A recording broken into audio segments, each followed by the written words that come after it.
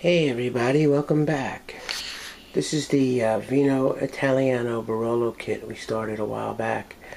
Now, I've been getting lots of questions on this kit. Hey, how's the kit coming? You guys haven't seen an update in a while. This is the kit. And you can see how much sediment there is on the bottom. Okay.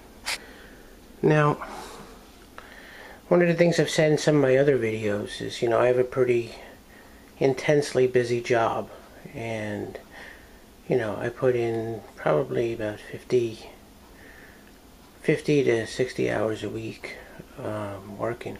So we've hit a crunch time, and I haven't really been able to get to my winemaking for a while, so that's why this kit is delayed. A lot of times when I'm doing wine kits and stuff like that, I get caught up in life, and then all of a sudden, more time goes by than the directions say. And you know what? That is what makes winemaking the perfect hobby for busy people like myself. Because, if it takes longer, the wine is aging in your carboy. So if you don't get to it for a week or a month or two, then your wine's only getting better.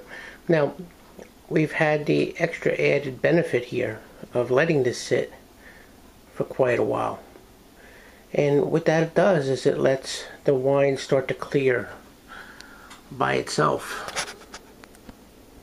Okay, all of that at the bottom is sediment that is cleared. So I'm going to assess this wine and see how it is. We might not even need the clarifiers, but I might just go ahead and talk about the clarifiers anyway, regardless of whether or not I do it in this video, where you would put them in. Okay, so what I'm going to do now is I'm going to sanitize and clean out a 6-gallon carboy. Now, why am I doing that? Well, because this is a 5-gallon carboy, and if you remember, I want to stir out the bubbles. So if I was to put my drill-mounted stir device in this carboy and start stirring, there's no place for the wine to go except for out over the top and on the floor.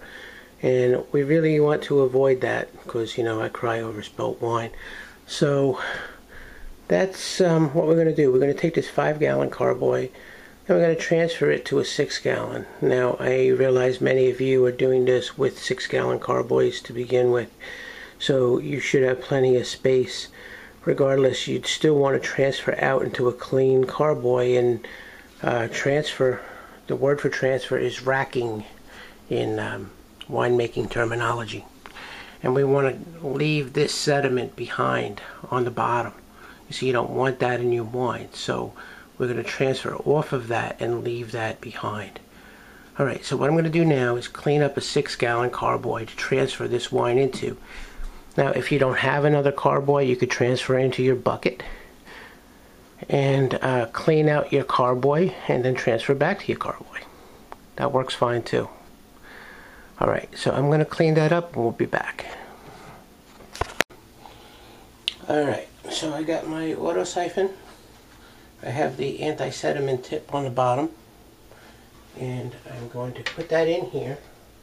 Now, since this carboy is so full, I'm going to be very careful as I'm putting this in, and I'm going to pump that out and gently put this to the bottom. I don't want to disturb that sediment.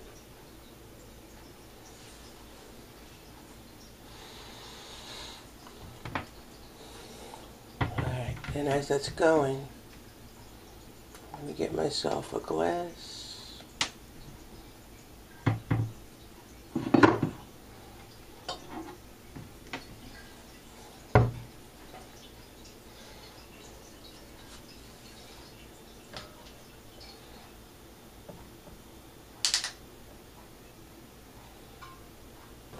So I just wanted to show you the clarity of this wine as it is. I don't know if it's easy for you to see. And this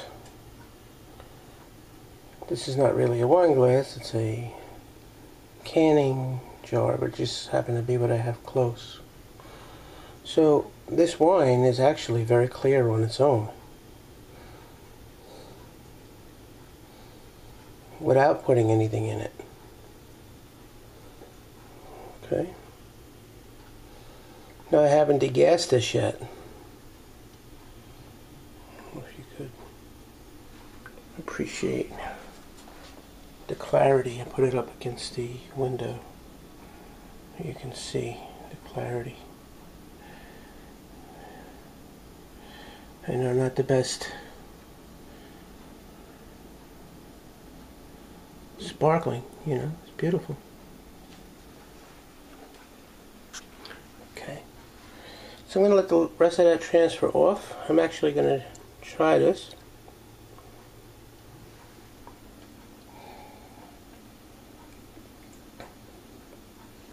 Wow, that tastes delicious the way it is. Wow, that's very good. Okay, you can see I'm transferring to that jug, and the wine is very clear on its own. Pretty cool. I'm going to decide what I want to do. I probably am going to put the clarifier in anyway, just to keep this tutorial for you complete. But, you know, again, if you don't want to use any clarifiers, you could just go like this.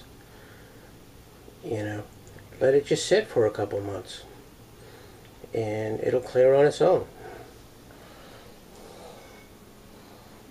Wow. Okay, we're going to rack completely off of that, off of the sediment, and we should be good to go. Be right back. Alright, welcome back. We've transferred our wine to the carboy, and what I'm going to do next is I'm going to stir out the bubbles and add the stabilizer. Whoa! Stabilizer. And what the stabilizer is the sulfite solution, or sulfites that we're adding to preserve the wine.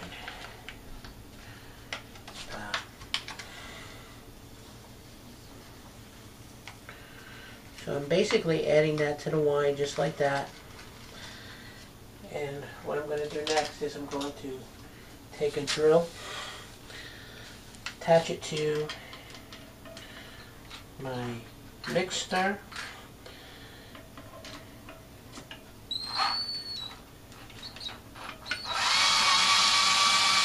and I'm going to stir out the bubbles. Alright. I'll have the link for the mixer at the bottom of the video. But you can see how I have that set up. I have my drill connected to that mixer. And let me just show you this real quick.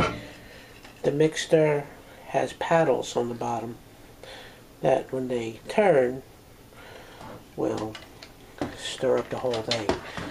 So I have another battery for this drill, so I'll be right back with the new battery.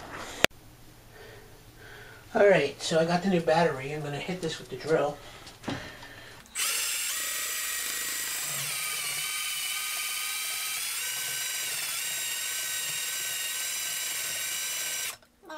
Do you see if we had the 5-gallon carboy, how that would overflow? That's why you need to not have the carboy topped up all the way, or to use a bigger carboy for these kits.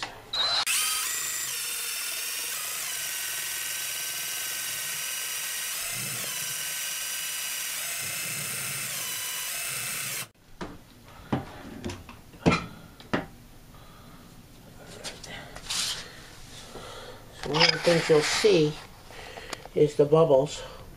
That's CO2 that's being released by the wine. So it's kind of like stirring out the bubbles out of soda. We're stirring out the bubbles out of the wine. So I'm going to keep doing that. I'm going to do that for probably about 15 or 20 minutes. Stir out as much as I can before adding the clarifiers. So you don't need to watch me do that. We'll be back 20 minutes from now, 15 minutes from now, after I've been stirring this for a while. Alright, welcome back. Alright, so at this point I've stirred this for quite some time, and you can see the bubbles that have come up.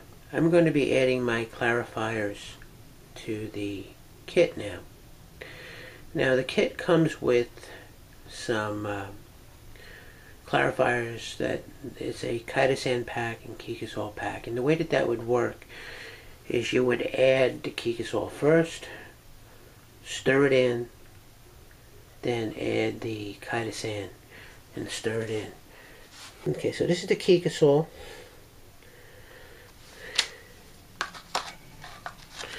And that one is the Kitasan. And the way that this would work if I were using it, so I would put the Kikisol in first. I cut the corner on it, pour it in, stir it up. Then after about 2, 3, 4 minutes of stirring, I would do the same thing to the Kitasan.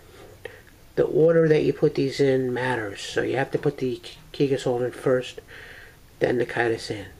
Okay? But again, this is a shellfish derivative. So instead of doing that, I am going to be using my sparkleoid. And the way that that works is I take a tablespoon sparkleoid powder, put it in some boiling water, and dissolve it, let it sit 5-10 minutes, make sure that it's all stirred in well, and just pour that in. Okay, so that's what I'm going to do now. Get that set up.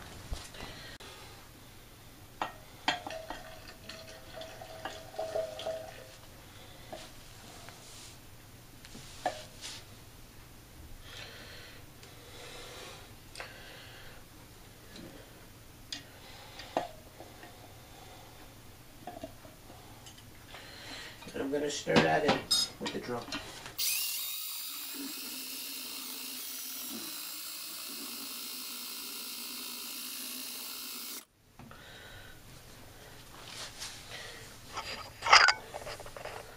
Alright, so I'm going to be doing that for another, like, I don't know, 5 minutes, stirring it, and we'll be back. It's exciting, making wine. Alright, so I stirred that in, and I refixed the airlock and bung onto this carboy. I'm going to let that sit now. I'm going to put it back in the closet for about 10 days or so. Goes a little bit longer, no big deal. The thing that we'd want to do then is transfer off of this and get ready to bottle.